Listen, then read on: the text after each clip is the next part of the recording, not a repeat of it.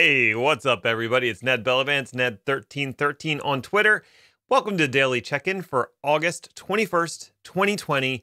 It's Friday, so we are going to be talking about Vault, and we're going to be talking about the Vault certification, and specifically the objective that deals with secrets engines, which, if we're being honest about Vault, secrets engines are kind of where it's at. Vault would be basically a useless product without these engines, because the whole point is secrets lifecycle management within Vault. So if you don't have secrets engines, you don't really have anything, do you?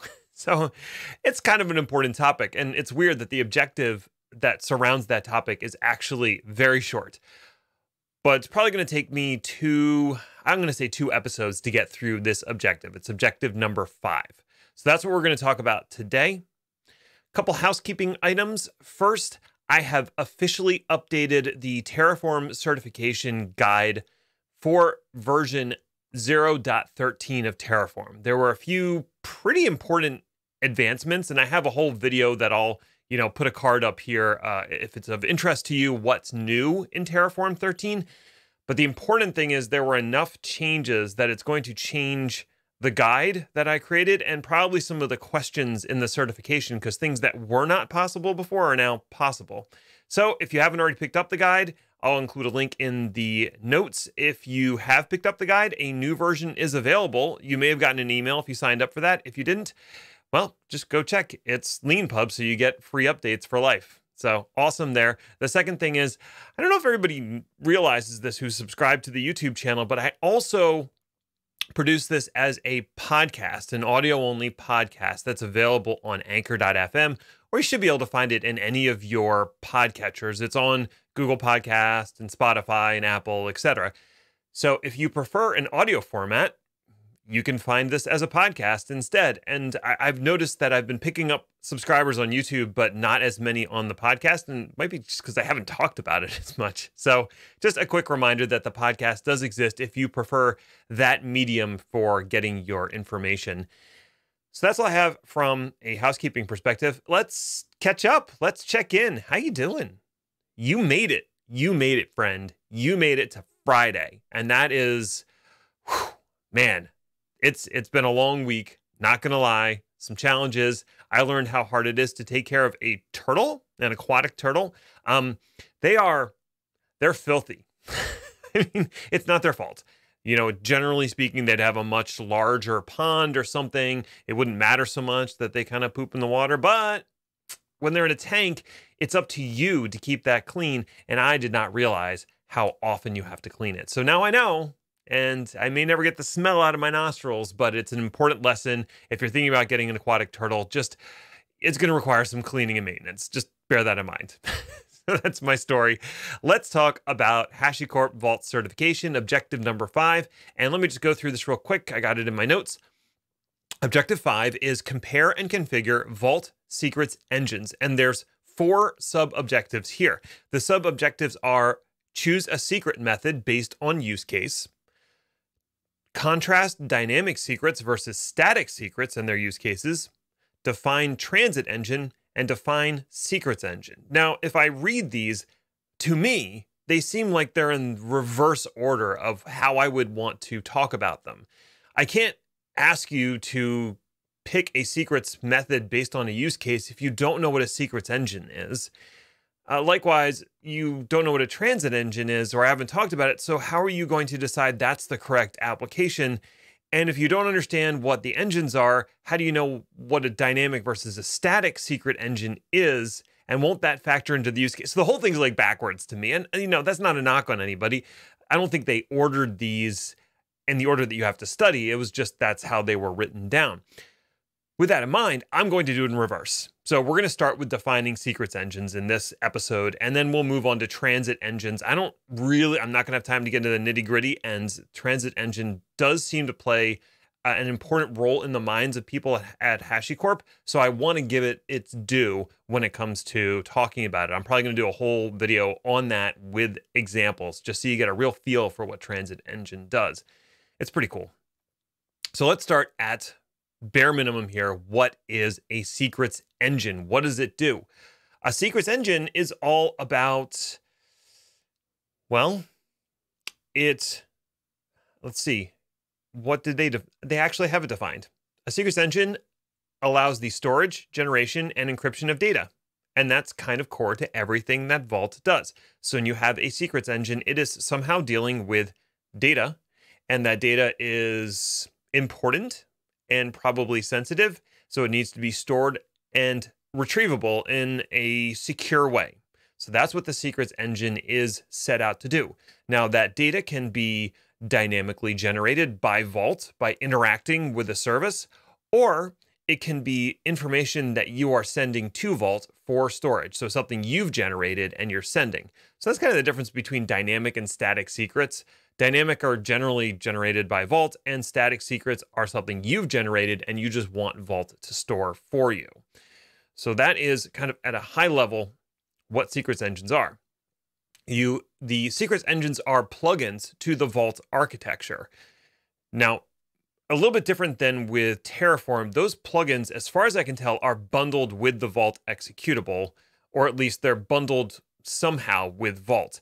You can use third-party plugins or your own custom plugins, but you have to specify that when you're enabling it, and you have to add the plugin through an admin action that requires sudo permissions. So that is possible you can add it in, but it has a bunch bundled already with it. So it's a slightly different in that regard than Terraform, which pulls down its plugins for the various providers.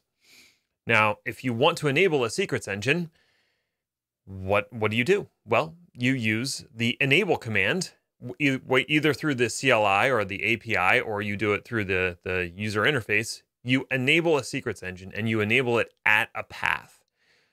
Most of the secrets engines, well, all of them have a default path, and that's usually their name. So if you enable the AWS secrets engine, it's going to enable itself at the path AWS. You can customize that, and you can enable multiple instances of the same secrets engine. So let's say you were managing multiple AWS accounts.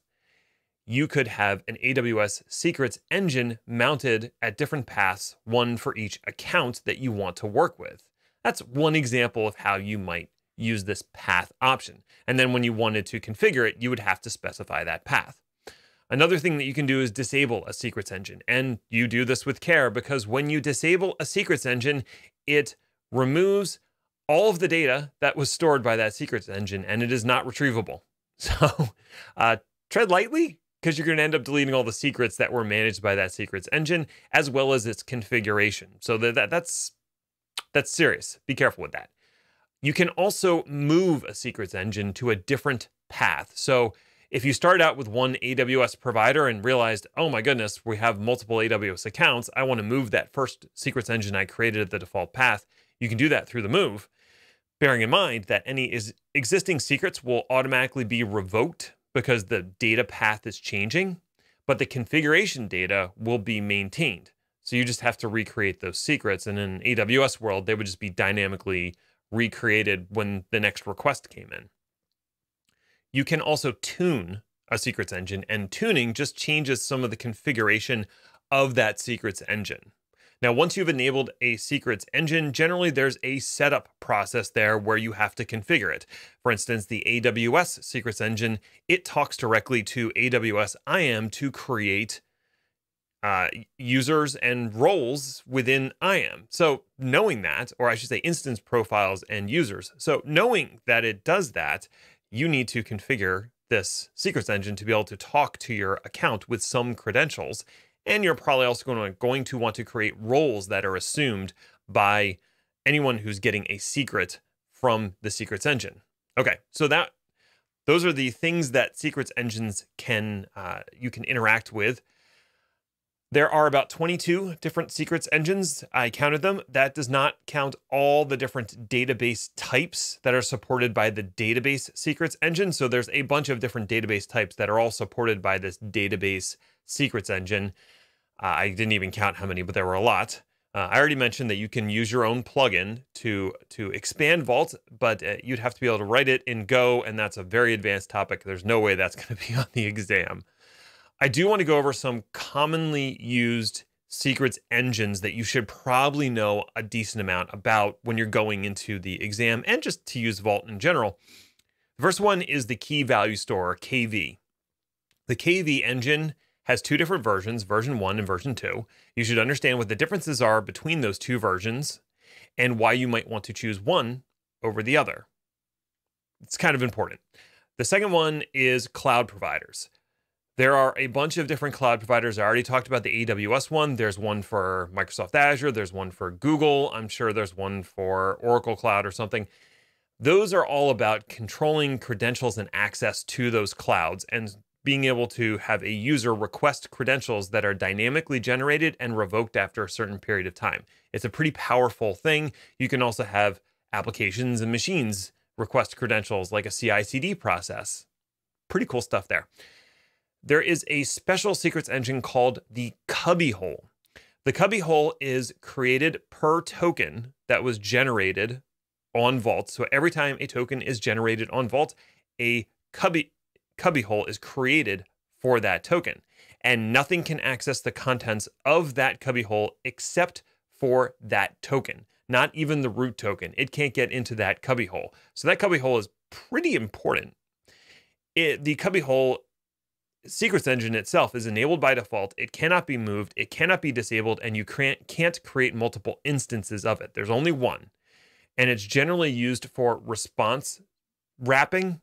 So rather than sending a secret directly to a client, you could wrap that secret and put it in their Cubby Hole and then send the unwrap token to the end device or machine or user, and then they can retrieve the actual secret from their Cubby Hole. So the secret itself is not transmitted in that initial exchange. And you can set it to be a single use type thing, so you can only access the secret once. It's pretty cool. The next thing is identity. The identity secrets engine is enabled by default, and it's used by Vault as their identity management solution. It doesn't replace tokens, it augments tokens with things like aliases and entities. And I'm sure we'll get into that in a different objective, but just be aware of the identity secrets engine and the fact that you also cannot disable that or move it, and it's enabled by default. The last one, and we're going to do a whole other episode on this, is the transit engine. The transit engine provides encryption as a service, basically. It's really cool. And like I said, I'm going to do a whole episode just about that. But know about those commonly used secrets engines, because they're definitely going to come up because they're so commonly used and they're so core to how people interact with Vault. So I think I covered all the bases on understanding what a secrets engine is. And we even got into dynamic versus static secrets a little bit. I think the next episode, we're going to talk specifically about the transit engine. I'm going to have some examples for you so you can get more comfortable with the transit engine. And then we'll probably have one more for this objective about choosing a secret method based off of use case and dynamic versus static secrets. So I think that's the plan.